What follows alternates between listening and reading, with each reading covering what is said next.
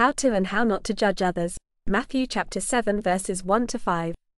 Do not judge and criticize and condemn others unfairly with an attitude of self-righteous superiority as though assuming the office of a judge, so that you will not be judged unfairly.